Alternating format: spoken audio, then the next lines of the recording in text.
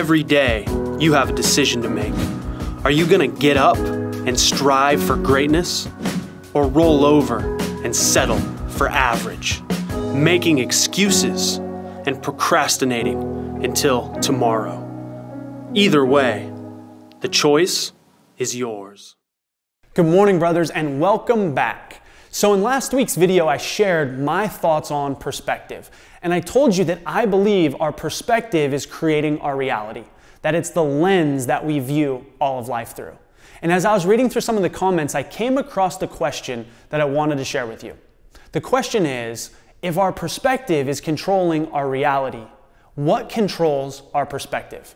I love this question, but the challenge is it's a loaded one. It's a loaded question because there's not one thing that controls our perspective. But as I was thinking through the question, I was reminded of a story. Once upon a time, there was a Cherokee Indian that was sitting around the campfire with his grandson, the campfire crackling in the background. And he looked at his grandson and he said, "Inside of all of us is a battle going on, and it's a battle between two wolves. The first wolf is the wolf of evil, and he's filled with anger and rage, fear and hate, dishonesty and ego.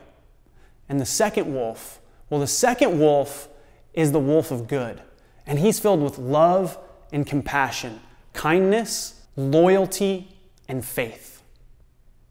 The grandson thinks about it for a minute, and then he looks up at his grandfather and he says, "Papa, which wolf wins?"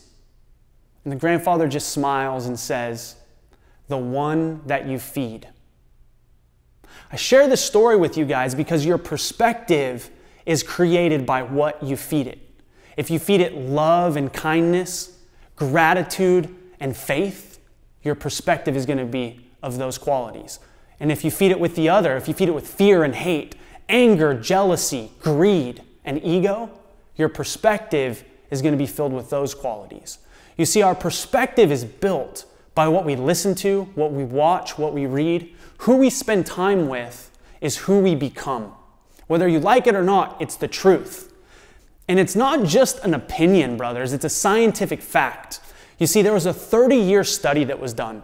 And in this study, they found that if you have a friend that becomes obese, your chances of becoming obese increase by 40%. And it doesn't stop there. If you have a friend of a friend, someone who is just a mutual acquaintance, you don't even know him that well, but if you have a friend of a friend that becomes obese, your chances go up 20%. They looked at smokers and they found that if you have a friend that smokes, you are 61% more likely to smoke. And if you have a friend of a friend that smokes, your chances go up by 29%. Who you spend time with is who you become. And it doesn't stop there. This trend filters through every area of your life. If you have friends that are struggling financially, you're likely to struggle. And if you have friends that have a great marriage, that great marriage is going to influence yours. The bottom line is your perspective is created by your proximity in life. I'll leave you guys with this. Every day you must stand guard at the door of your mind, because what you let in is what you become. I'll see you guys next week.